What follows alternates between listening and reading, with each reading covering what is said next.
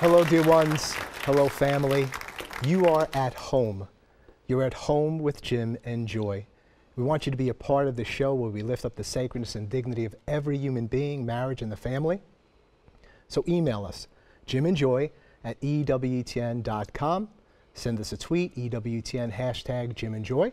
And you can call us right now, 205-271-2980 or toll free, 800-221-9460. The phone lines are open. It's like being in our very home. We want to hear your thoughts on life, marriage, and the family. Well, Joy, it's been a wonderful week for us, for our family. The banquet was tremendous. Yes. Our pregnancy medical center banquet, which we hold yearly. And I wanted to share just for a few moments about one of the women who's a client of ours, a mother, who shared a testimony at our banquet. And I tell you, I was transfixed as she shared her story. This was, as I looked at her passion for life and for her child, compared to where she was several months before. Right. Because she had come to our pregnancy medical center after receiving a prenatal diagnosis that was problematic, to say the least, about the little one within her. And so this child had a genetic abnormality, and they shared the fact of that with her. That's difficult enough. But then some of these people put a spin on it and really portrayed this child with this genetic abnormality, marginalized this child, to say the least, and really spun it and gave a perspective to this, and really made that child seem, the picture they were painting, and I hate to say this word, it seemed grotesque. Right. What was going to happen to this child. And that was their perspective. And she came away with the sense that the only reasonable thing to do, as they were saying to her, was to abort her child. Right. And she came to us, to our medical center. I don't know how she got there, but I remember our meeting with her, and I spent some time with her, as you did as well, and she was just like she got punched in the stomach. She was just like jelly in the chair there, sharing this diagnosis. But more than that, it was the perspective, it was the spin that they were giving her, that the responsible thing to do, it seemed, for the sake of this child, for your sake, for everybody, you know. To make everything easy. To make it easy. And there are just some things that aren't easy. Right. Right? Disabilities, special needs, chronic illness, life, marriage ain't easy, okay? But 4 kids. So if it's not easy, solve it through killing. Right. So we shared with her and spoke with her about the value of every human being. First of all, we just listened to her and cried with her and began to share, hey, nobody's perfect, including your child in the womb. Are we going to kill one another because we're not perfect? And yes, this is very difficult, but it shouldn't be totally, we talked, we shared. Right. And you know what she said? She said, I believe what you're saying. I'm a Christian. She goes, but with all this other perspective, like I was just falling into this way. She chose life for that child. And from that moment forward, she was transformed. She really became more fully the mother of that child, prayed for that child, told those people, I'm having this child. And anyway, she did bear that child, and the child died in the process of birth. And she shared about loving that child and holding that child and praying over that child and weeping over that child and rejoicing over that child and dressed that child up and had a little hat on the child and a bow. And fabulous dress. And then we had the funeral for that child. And everybody was weeping. Many women were there. And it really was a day of dealing, I thought, in a lot of ways, with pregnancy loss. I think a lot of people there were dealing with miscarriage, stillbirth, and abortion. And abortions. But it was a great opportunity that this child gave, the sanctity of this child, and that she brought this child into the world, even though the child didn't live. The child lived for a time. She had 3 other kids, and she brought each one up to that casket and said, this is your sister. Yes. This is your sister. This is your sister. And then she was sharing that with hundreds of people. The gospel of life, the goodness of life. I just wanted to share that and to lift up Dorothy and her daughter Demaya, and that choice that every human life is sacred, not based on longevity of life or health and well-being, simply because you are. Right, and Dorothy shared so beautifully the power about the pronouncement from the medical community and what that does to us. And we're confused and we're scared. And so we want to say to our listening audience, you know, if you had that and you believed what they said was true and you maybe had an abortion, that there's healing for you and there's hope. And so we want you to know that God wants to restore the essence of your soul into that process. There's a lot of good groups dealing with all of that. You can always write us at jimandjoy@EWTN.com. We'll make sure you can find a good group for support. But Joy, you want to share with us here? Well, I am very thrilled and excited to let you know of this fabulous item on EWTN Religious Catalog. And all you have to do is go to EWTNRC.com. This will be coming to the Pinto house very shortly. I have that feeling, yeah. It is wonderful. It is gold, frankincense, and myrrh. It's a beautiful music box. It plays We Three Kings. It plays Joy to the World. And where this is going to go in our home, it's item number GFMO8.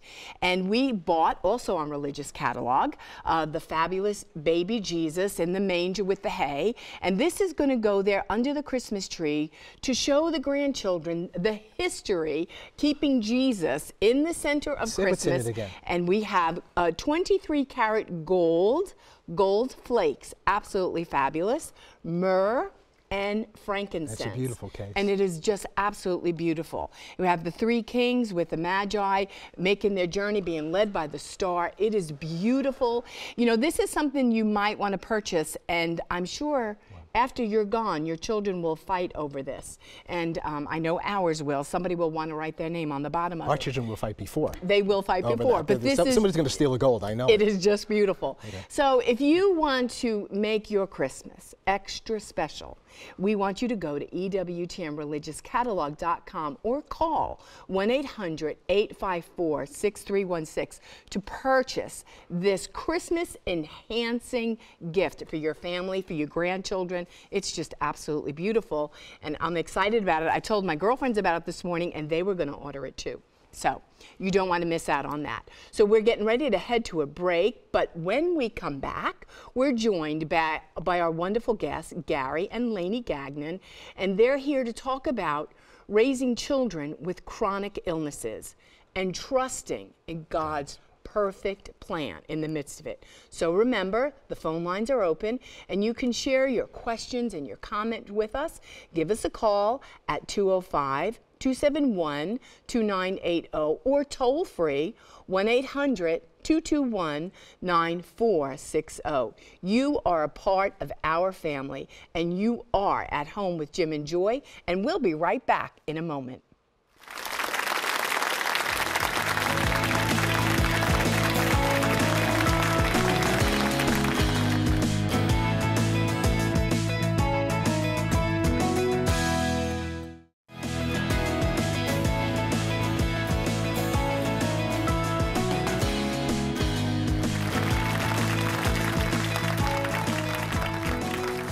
Welcome back. Well, you are at home with Jim and Joy, and we want you to give us a call at 205-271-2980 or toll free 1-800-221-9460. Now, we have the wonderful privilege of sharing with our beloved friends, Gary and Laney Gagnon, who are the parents of 6 children. You're married 18? Going on 18 years. 18 years, and just wonderful, faith-filled couple, and you've lived well. You haven't been perfect. None of us are perfect, but you've loved the Lord in the midst of all of trials and all of the sufferings that come your way in life. So why don't you tell our listening audience how you met, and all about your family? You want to go first? Sure. Well, I moved down here about 22 years ago and joined a young adults prayer group, Dominic Savio prayer group, and Laney came to that group, and that's where I first saw her, and I saw how beautiful she was sitting across the room. And Smart man. That's right. And that's how we met. And you came down from where? From Maine. Okay. So, yeah. And we both had, after college, we had both kind of had a reconversion, a deepening of our faith, and I joined the prayer group, and that's where we met. So we started our marriage on a good foundation, and I think that's what's helped us. We both came from loving Catholic, strong families. We kind of did our own little thing in college and got away from it, but came back and started off on the right foot. Gary, so I think your that helped family, us. how many siblings do you have? I have 5 brothers. 5 brothers, wow. So it's a big family, good Catholic family. You know, my parents were very instrumental in bringing us up in our faith. And you're a hunter, you're a fisherman, are you? Absolutely. All the brothers. And we know your family for years too, just fantastic.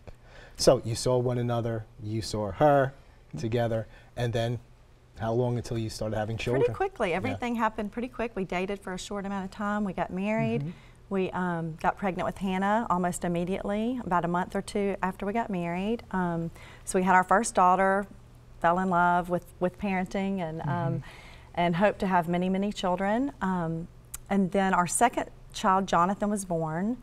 And he seemed, you know, the first few months, he seemed sick a lot, but we didn't really know what was going on. And finally, when he was 14 months, he was diagnosed with cystic fibrosis, which is a genetic condition that we didn't know, either one of us didn't know anyone in our family that had it. In fact, we had to Google cystic fibrosis to find out the details of it. What are the symptoms of that? What Constantly eating a lot. Eating a lot and failure to thrive. Didn't gain a lot. He was eating a lot, but and going to the bathroom often. And so those were the signs. And so we were Googling it up and looking, you know, that first prognosis is like, you know, we were a little bit in shock, like, what is cystic fibrosis? So I'm going through all these medical journals, looking up and seeing what it was. And, you know, it was a little bit of a scare for us to know that he was diagnosed with that. And we were carriers of the gene. It's a defective gene, and it's 1 in 4 children can get cystic fibrosis. So there's a good odds on it. In the general population? No, between us. If you're carriers, 1 in 4. Yes. So each time we conceive a child, that child has a 1 in 4 chance of having CF. And so that initial diagnosis, it was, we were overwhelmed. It was scary. You read, when you start reading, you hear well, and actually the life expectancy for kids with CF, when it was first, you know, in the 1960s, it was, most children didn't live to attend kindergarten. And I think when Jonathan was diagnosed, it was up to like the 20s. And so your initial thought is just overwhelmed. And I remember though, we immediately just prayed and entrusted ourselves to the Lord, but we sat down at our table at our first little house, and I remember opening the Bible and just saying, we don't even know where to look. So we literally flipped the Bible open and we pointed our finger, and it landed on, is it John 11:4 or 4:11? I don't remember, but it said, this illness is not unto death, but for the glory of God, that the Son of God might be glorified by means of it. And that just, it was God. That just puts it in total different perspective, right? And we just, from that point on, we were like, okay, God's with us, we can get through this, whatever's down the road, we'll face it. So. And then how did your families respond? How were they with the whole thing? They were very supportive, good, and good. But it was, you know, immediately the first thing from the doctors and everyone is, oh, well, you probably won't want to have any more children because X, Y, and Z. And that was just everyone's kind of like, oh, well, you can't, because you need to be able to focus on just all your attention on this child, and you right. need to give him all that he needs. And down the road, he's going to, you know, need a lot more care and blah, blah, blah. And hospital visits and stays and which is true, which is true. But we started hearing these voices, you know, from the culture, and we're bombarded every day with our culture that says, I don't know, just the fear, and you know, God has not given us a spirit of fear, and so we started saying, no, but what does God say? Right. And just from the very beginning, you know, the God knew us before He formed us in the womb. God knew Jonathan. This was a part of His plan. This wasn't, God didn't make a mistake. You know, it wasn't like He messed up. Oh, He messed up. That one got CF. And we knew that God was our Father, and He was trustworthy, and that we could continue to live open to life, and that He would be with us every step of the way. How was this? Gosh, you're still young now, but you were even younger then. And what was it like for you, Gary, as the head of the house, as a man, and here you are so young, and you get this diagnosis, and what did it do to your inner person? Did it really shake you, rattle you, or something strengthen you, or was it both, or what was it going on in you, your perspective as a dad, as a husband? Yeah, I always was open to life, and you know, I myself have diabetes, so I know it was something I had to manage, and I knew that Jonathan was going to have to manage his symptom, his CF, and he's doing it very well. I mean, he's learned, you know, thank God for Laney. She's very organized, has all those pills organized, and it was. I mean, for me, it was a little bit of a shock, but I had faith in the Lord that He was going to get us through it, and I knew we could, you know, raise him up to be. And a lot of another thing I wanted to point out is just some of the things that we heard, these voices. You know, like I said, we had to sift through the voices and to hear the true voice. But a lot of people would say things like, you know, how can you bring a child, you know, in regards to having more children? They would say, how can you bring a child into the world knowing that child's going to suffer? Right. And it's like, we all suffer. Who among us doesn't suffer?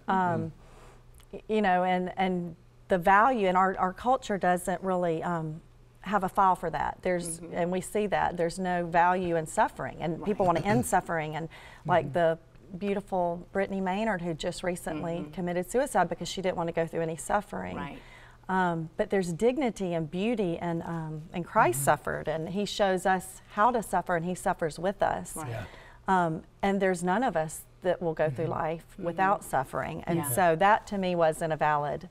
Or we'll say there's a pill for that. Just take a pill for that. Make all that pain go away. Make all that. But there is redemption in suffering, and that's, you know, and you took that on. So you didn't listen to the world when they said you shouldn't have any more children. No, so you continued to. We conceived Jacob very shortly thereafter. Within 2 years, we were pregnant again with Jacob. And we did all the tests when he was born, and he didn't have CF. And you know, I couldn't just imagine life if we stopped that, Jonathan. Right. You know, after that we had 4 more children. Right. And so we had Jacob, and then 2 years later, after we had Katie, and then came Allison. And Allison, you know, after each child. You forgot Michael. No, he's after Allison. That's right. He's the baby. That's right. But you know, after each child, of course, we had him tested for CF. And when Allison was born and we had her tested, yes, she did have CF. And so here we are again. You know, but at now least we're dealing now with two. With this chronic illness. And so when we had Allison, you know, we started her on the medicines right away, and she, doing well, and we always wanted to raise them as though they were normal. If you had all of our kids here and lined them up, you would never know which one had CF. That's right. You're right. And you know, they're beautiful. And the quality of their life is no different than their brothers and sisters. I mean, they're vibrant and embrace life. And and I think that's so critical that two may have cystic fibrosis, but cystic fibrosis doesn't have them. It doesn't define them. It doesn't define them. It doesn't. Right. I'm not going to be defined by this. You know, I'm a person. I'm who I am. I enjoy life. I think that's critical, not just for CF, but just anything in life, any affliction that we have or whatever's going on. That's not me. Right. That may be a part of what's going on, and that's just absolutely critical. Absolutely. Right. Well, and Jonathan, he plays football. He's athletic, right? I mean, it's not like you said, you're a sick child, stay in the room and let's pull the shades and, you know, just wait this thing out. You know, there are struggles, and there are, and it was funny because we were saying, well, you know, it's okay to, you believe these things, but now it's the living it out and the pressing in that we have to. There are days, and it's tough, and not just with CF, but with having a large family. That in itself can be a cross, and the culture we live. But but the harder things. Oh, I'm sorry, Jim. Go ahead. I was mentioning before the show, you know, seeing Allison, I think it was on Facebook, and she was in the hospital, and she had this. The vest on. She had this big vest on, and but yet she looked. I don't know what the vest is all about. Maybe you can share about that. But she still looked like so up, like she was a gymnast or something. But she was in this vest. Yes, she is. Oh, she is. Okay. No, but that's what she's just like. Here I am. Look, I just got to wear this vest today. But it broke my heart to see her, you know, like that. But then it was like it didn't seem like it was breaking her heart. Like she was like, you know, there. Now about hospitalizations, is that because she was having an episode or an infection, or do they go in periodically, or how does that work with going in? Well, they go into the clinic routinely, and when every 3 months, and when they do lung function tests, if they see that the lung function has gone down, then they'll say, well, let's bring her in. It's called a tune-up, and they bring them in, put them on antibiotics, IV antibiotics, and do chest PT to help relieve the congestion in her chest from the mucus, and it's part of the symptoms of the disease. Their chest will build up in the lungs and all that, and this helps bring it out and clear up their lungs. Right, and we do treatments at home every single day. They do their vest, and we do. What is the vest? It's a what I've they wear, seen and it, it shakes their lungs shakes and them. helps Yeah. clear their Right. lungs. Right. And they do other treatments at home, but when they're in the hospital, they just get more intense. They do it 4 times a day versus at home maybe once or twice Yeah. a day. But so it's just a more intense time. But you can imagine being in the hospital when you have a large family. In and of itself is a trial and a suffering because you've got the logistics and trying to meet their needs and meet the needs of the children at home. And but you know, that's another beauty in our suffering. It's not, you know, I don't see it as a great suffering, but in our trials.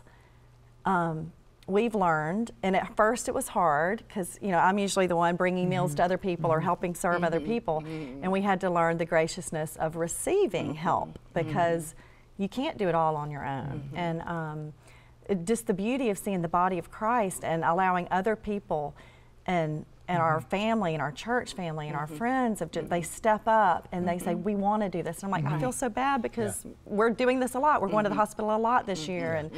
And they're like, no, we want to serve and we want to help. And that's the beauty again of the suffering and the trials is good. God always brings good from anything. Gary, for you, and for a lot of guys who are good husbands and dads, it's kind of like, well, maybe it's just me. Maybe it's not. It's kind of like, I got this thing. I have to take care of everything. You know, it's got to be, I don't mean, you know, a lot of the feminine things going on in the household, but it's kind of like, I got to make sure everybody's safe, everybody's okay. I'm going to solve. The laundry's done. And then you find yourself, it's out of your control. You know, you're doing the best you can. Then you're getting help from all over the place. A lot of guys just don't like a lot of help. You know what I'm saying? You got people coming in, you can't do it. I mean, wow, you got to go down that road. You got to say, I need help. Absolutely. And it's, you know, it's a blessing to have good friends and family and church family and for that sake. But it is hard. You know, the hardest part is seeing your child, especially when they're putting them in the hospital and trying to find their veins for their IVs. It's like you want to take that pain away from them having to get that in there, and you know, especially when they're young, like Allison, who's 9. You know, and you just want to take their pain, but you know that, you know, you just just have to bear with it. And you know, I could remember, you know, your dad, God rest his soul, and when he had retired, and so it was my hope that he would come and help us at Her Choice Birmingham Women's Center and help us out because he has good administrative skills and so on. And so I wanted to invite him down, Frank LaRusso.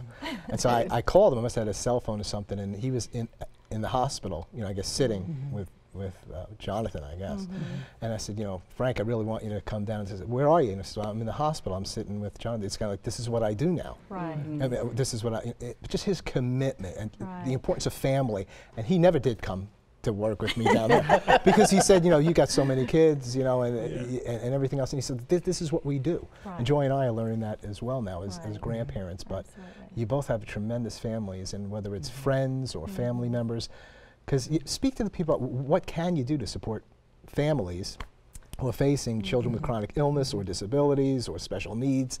What is it that's helpful for others to do, physically or verbally or whatever, to say, you know, we care or we're here, you know? I think just knowing that people, just even people saying we're praying for you, you feel that prayer cover, and just to call and say, do you want me to come to the hospital? Do you need a break? Or do you need, or a lot of friends will just bring us good food, like bring us Zoe's or, you know, fun lunches because you get tired of the hospital food. And bring us good food. Yeah, I remember when Joy was ill, you know, battling cancer, yeah, you kind of do evaluate the food that's coming in. Right. You know? And it is nice to have a home cooked meal, or if you're going to buy something someplace, you know, this is what we like. Right. So it may be quick food, but if you like it, what do you like? What do you want to bring? And I've even found that when we're in the hospital, you know, people sometimes say, like, well, what value is there when you're just stuck in a room, and what can I do to offer? You know, I know people who are adults with CF that I've gotten to be friends with, and sometimes they feel this, like, my life is not valuable. I'm just here. Why am I here suffering? You know, I have nothing to offer. But yet, when you unite that suffering with God and offer it up, even just your prayers in the hospital room can go forth and to help others, and to be a blessing to the nurses, be a blessing to the people down the hall. And, you know, there's ways you can.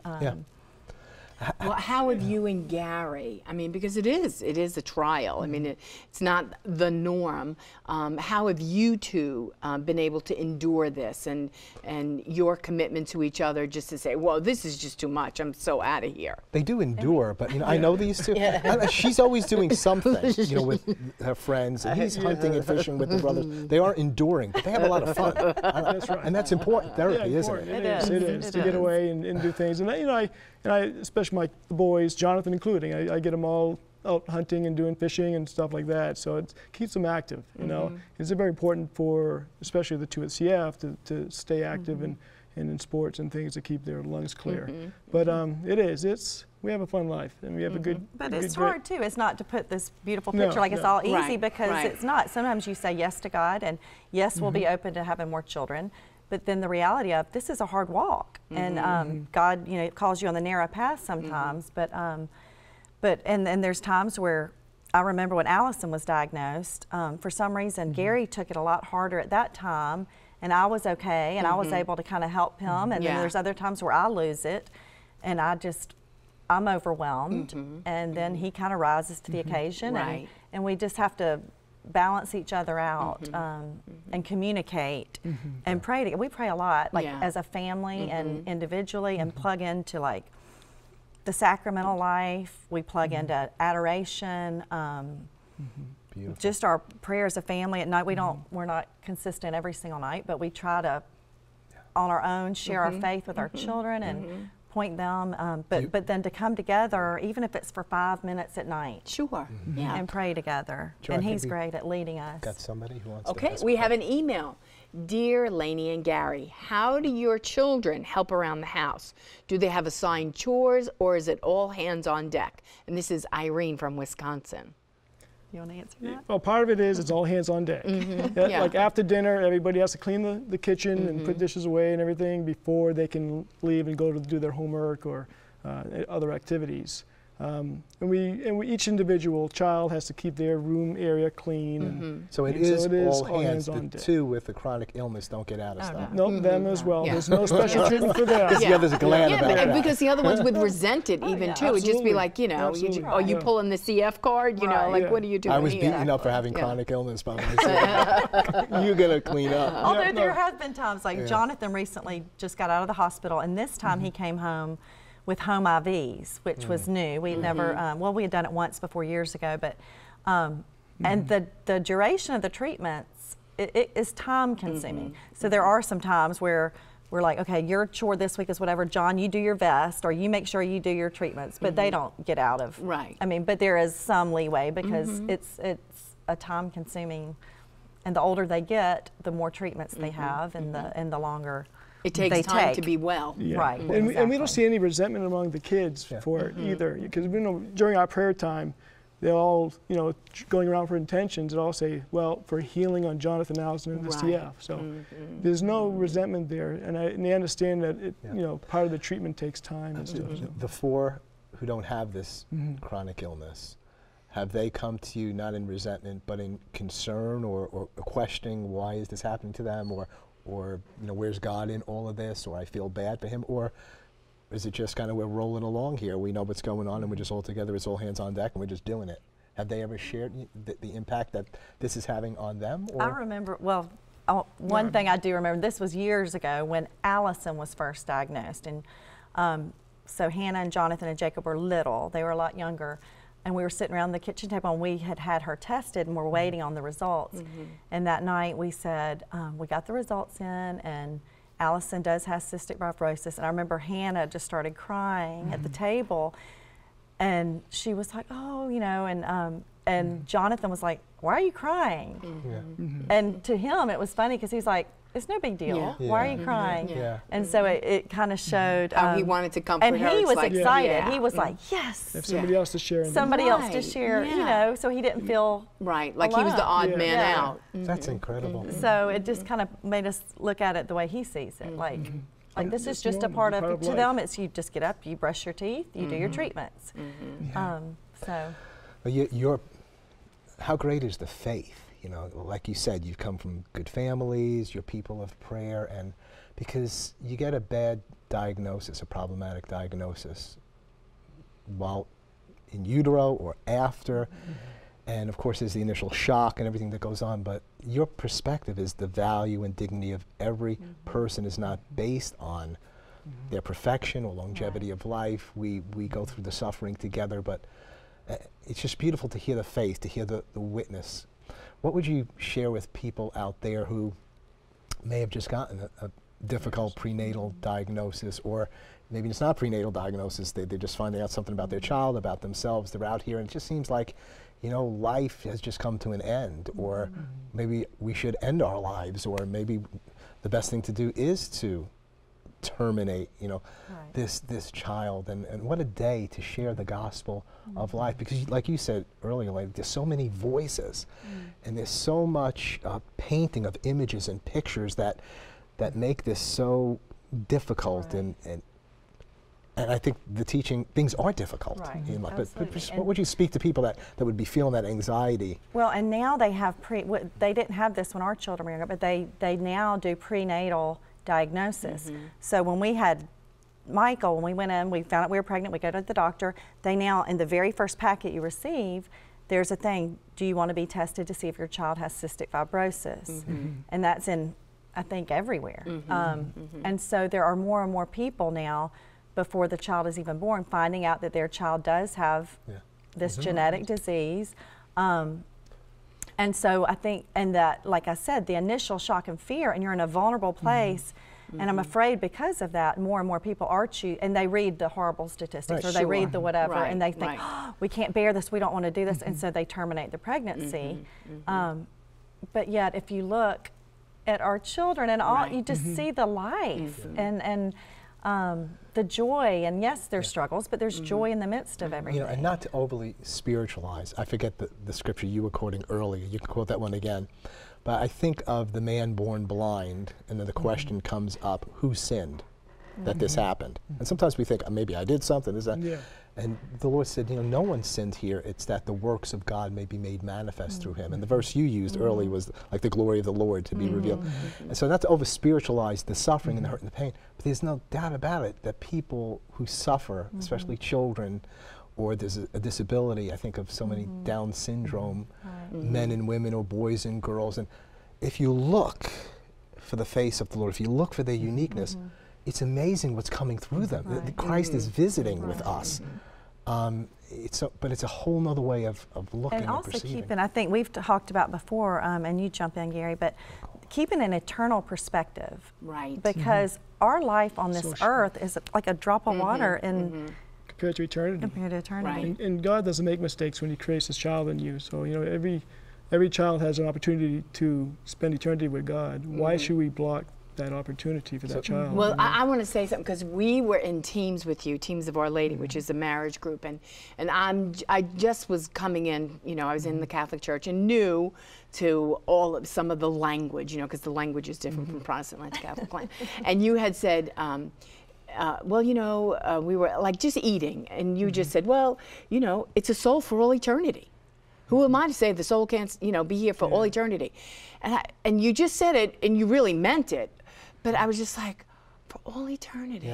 So what if Jonathan lives to be 52 or whatever their age limit is, and but he's eternal. He's an eternal soul. And, you know, and when you said it, it was just like, you really believed it.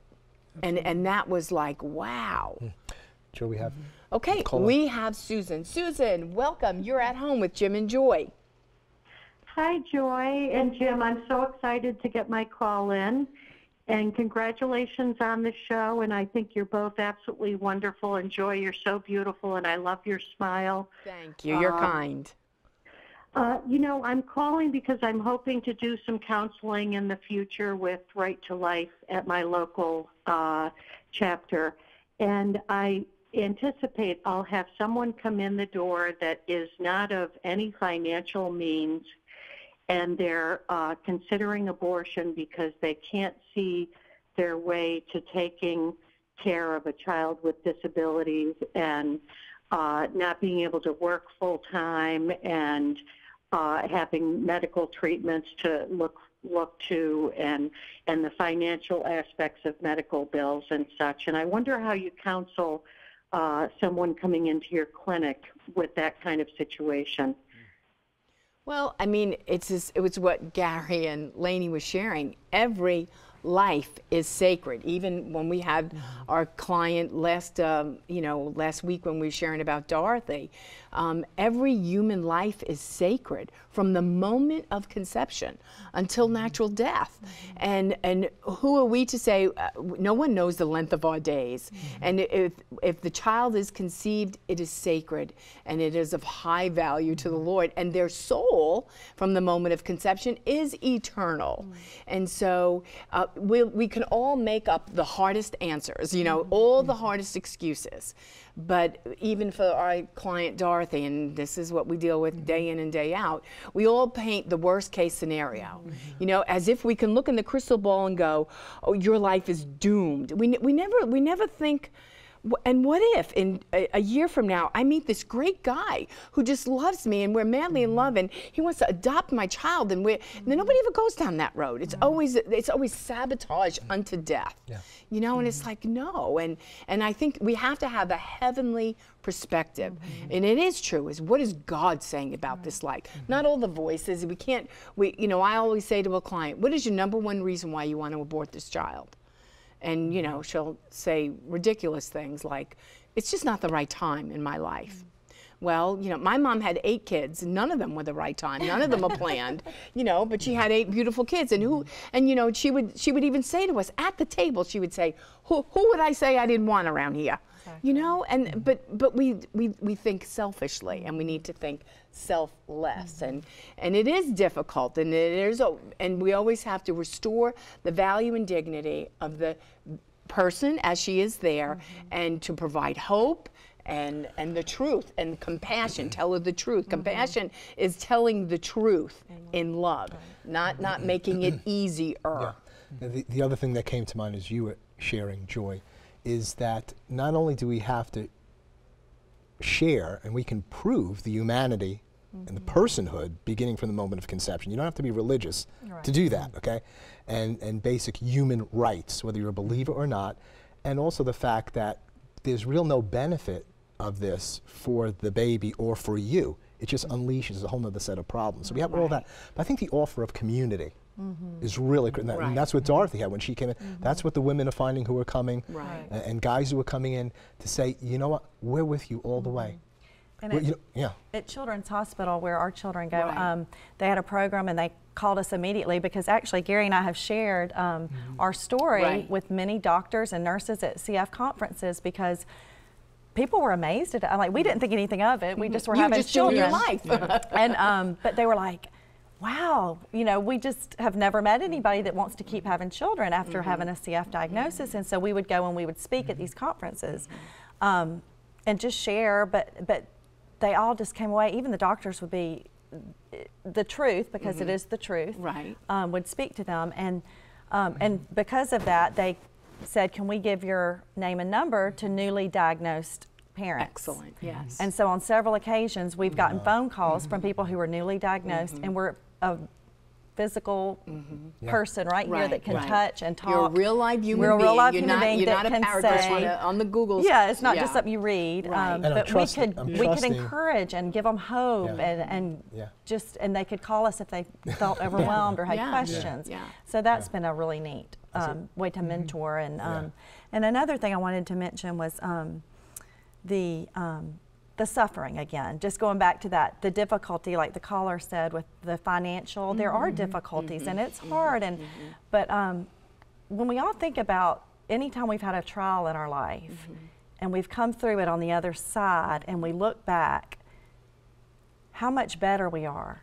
And and the fruit that comes from that. And we come out more compassionate, more caring, more faith-filled, and so we're able to reach out to others who have gone through a similar, and so, and I think it's just a human tendency to shy from any sort of suffering or anything, but then once we've gone through it, it's like, wow, God was with me through it, I survived, and now we can help others. We can be an instrument of the Lord, and because we've gone through it, like you said, to help those who are dealing with it firsthand right there. And what I was trying to say earlier was, I hope you're aware that I think your email is up so you're going to be getting emails, and your Facebook is up. That's fine. So you may have people. I really hope that they do Absolutely. for you, because there's that community again. Right. That being able to share with somebody who's faced this, because illusion or just contemplating this is so much worse sometimes than the actual reality. At least you're there, you're in it, you're there, and to hear somebody say, not only have we survived this,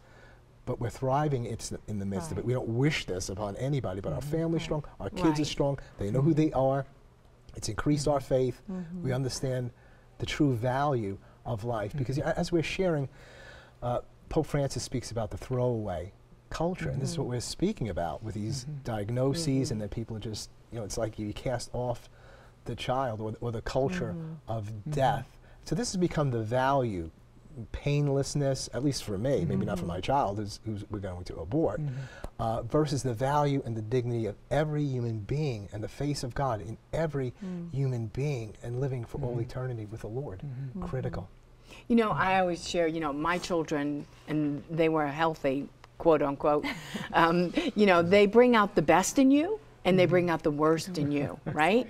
And so these are opportunities for your faith to be challenged and your faith to grow. And there's no higher stake than your children, right? I mean, there's no higher stake. And so it could strengthen your marriage, or it could be, it could separate you, but in faith, God's just saying, let me prove myself to you. Let me show myself strong, but we got to work with it. We got to be humble. We got to be a praying dad. We got to be a praying mom. And we have to take our children to church, whether we feel like it or not, and love mom and say, I'm sorry, and do all the things that we got to do, right? Absolutely. I think it's important for the father, who is the head of the household, who's supposed to provide the physical things for the children, but the most important is the spiritual things for the children. I think it's important just to them to see the father or dad go to mass, lead the prayers in the household.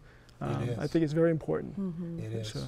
And you are a beautiful leader, a tremendous leader. And I'll never forget the impact in my life of seeing men down on their knees praying, for a man to see that. And that's where we need to be as a couple. That's where you both have been. You're a tremendous blessing, and we just have a few seconds left here. Maybe you want to share a closing word with our family. I would just like to share that regardless if it's illness, it could be depression, it doesn't have to be a medical condition, it could be the suffering of loneliness, it could be, we all are faced with different sufferings in this life, but I think just the sovereignty of God and just saying yes, like our Mother Mary did. She didn't know what her yes was going to cost her ahead of time, but God presented her with something and she said yes, and she ushered in salvation for the entire world. And so just every day saying yes to the will of God, whether that hurts, whether it's hard, whether it's joyful, whether it's sorrowful, just living lives in total surrender. Because He's our Father and He loves us and He's trustworthy. Yes. He's trustworthy. We're going to leave that right there. That's a great story and a tremendous ending. Gary, Laney, thank you so much for being with us and sharing your witness, your testimony. Yes. We're going to a break at this point, and when we come back, we'll be joined by Father Leonard. Stay right there where you are. You're at home with Jim and Joy. We'll be right back. Don't go away.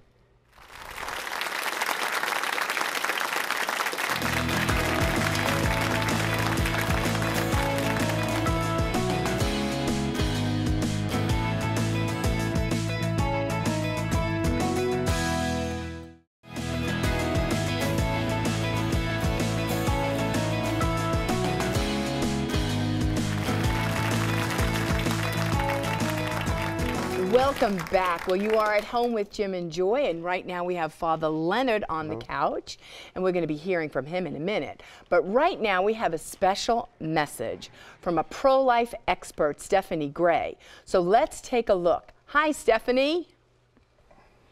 Hi, Jim and Joy.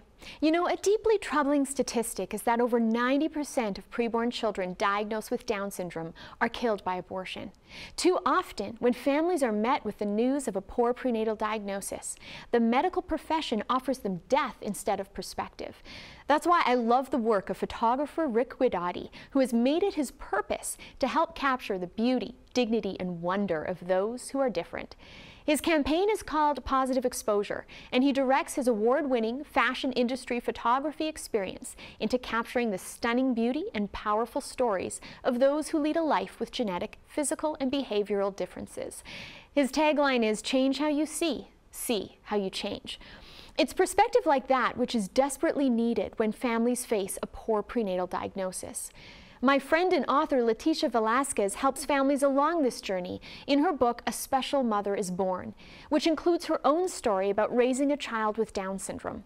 I was deeply struck by the portion where she talks about how, as her daughter Christina was sleeping in her arms, she thought about Jesus' mother mothering him, and she reflected on her own mothering of her daughter and meditated on the commonalities between Jesus and children with special needs.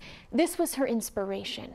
Mary bore a child like no other, a child who did not conform to society's expectations. He was different from the others. He gazed upon heaven when the rest could only see clouds. He reminded them of their failings, their lack of charity, their shallowness, their impatience, and their rush to judgment. His government tried to kill him and eventually succeeded. He had to endure constant misunderstandings of what he was trying to communicate and bore the frustration of those who misunderstood him. He was mocked and rejected, and at times it seemed only his mother still stood by him. She felt the loneliness of seeing her son rejected because he was different, yet she bore the pain patiently because she knew that it was for us, the least of these, that he suffered and died. And indeed, as Jesus tells us in Matthew 25, whatever you did for one of the least of these, you did for me. Back to you, Jim and Joy. Thank you, Stephanie. What an eloquent spokesperson on behalf of the gospel of life. Powerful and heartbreaking. She starts out by saying approximately 90% of children diagnosed with Down syndrome are aborted. I mean, they're killed. Very, very painful. And then she relates later on in her sharing about our Blessed Mother loving her son, being with her son as that mother who welcomed a child with Down syndrome, pondering that.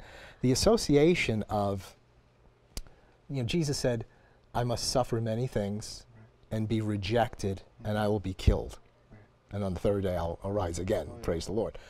But yeah, I'm really making that connection with those with prenatal diagnosis who are really, they will suffer much, not only physically, but from society, from culture, sometimes from the mother herself, and they'll suffer many things. They'll be rejected and be killed.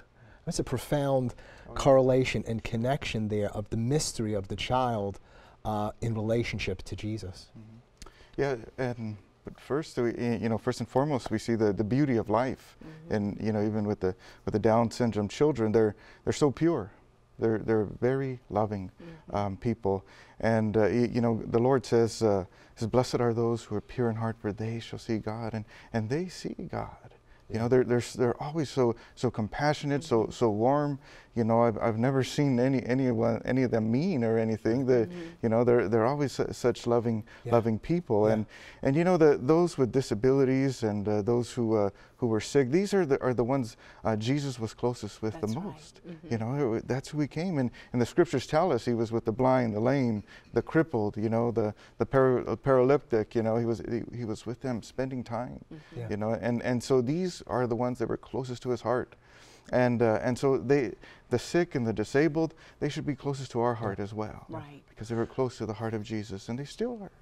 Yeah, that Matthew 25, I was sick and you visited me. I was naked and you clothed me. I was thirsty, you gave me something to drink. I was homeless, you welcomed me. I was homeless. Can we not say, I had a negative or a poor prenatal diagnosis, and you welcomed me. That's right. You welcomed me. So this is not only about these people in utero, which we were, but it's really about the mystery of Jesus yoked with them, and as we do it unto the least, we do it unto them. And I know as we're speaking, I'm sure that there are many of our listeners who maybe were in situations like this. Dorothy, who we shared about, was in this situation. It was razor thin. She was going to go ahead and abort.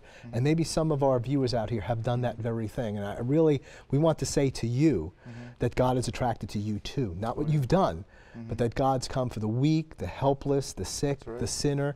And he wants you to know this is not unpardonable.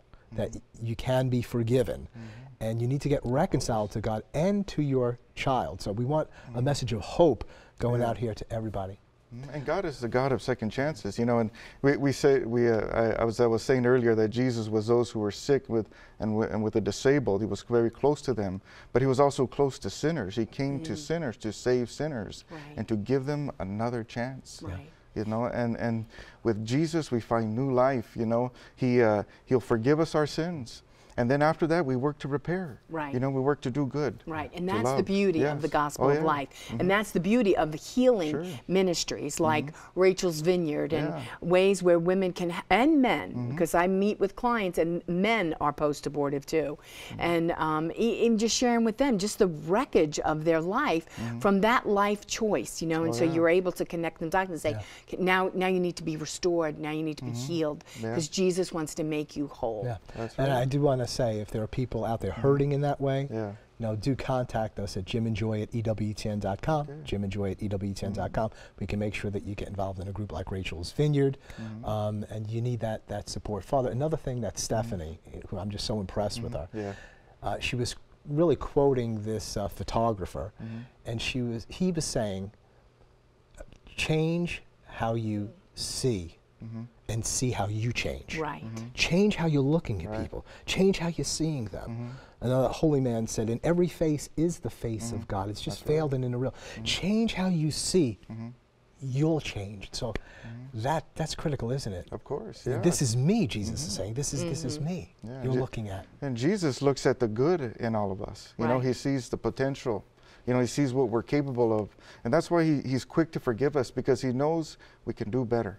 Right. You know, and so with all of us the same way. You know, sometimes it's very easy just to look at the negative, but God can do all things. With God is the God of the impossible, and begins by looking at the heart of somebody, just looking to see where their potential is, where their gifts are. And it's so important because the culture of death wants to eliminate, annihilate, make it go away, so that you know we're like repelled if it's not beautiful and perfect and holy. It's like that's a mistake. No child is a mistake. Even if it's an unplanned pregnancy, the child is not a mistake. It's a gift, and it's a blessing. And we have to change the language, not from a burden, but to a blessing and as a gift. And so really, it is what Stephanie was saying. We need to change the way we look and then see the way we change. You know, it's like, wait a minute, you're perfect, you're holy, you belong to God. That's right. You know? Yeah. Perspective. How are you seeing this? I remember somebody brought to me this picture, and they said, well, is this a witch or an old hag, or is this a beautiful woman? And you look at it, and 1 minute you see a witch, and the next minute you just kind of move and you see this attractive woman. And it's a matter of perspective and how you're seeing things. And we need to say to our Christian people and to non-Christian people that the perspective really needs to be every life is of inestimable worth, value, and dignity, simply for the essence of their being and who they are as human beings. Father, would you give us a blessing? Sure, sure. Lord God Almighty, we thank you for the gift of life, Lord, and we thank you that you've blessed us with so much and that you love us so dearly, Lord. And Lord, we ask that you open our eyes, Lord, to see the true beauty of life, but to more importantly, see with your eyes, Lord, that we may look into the hearts, we may see goodness in all people and in all things.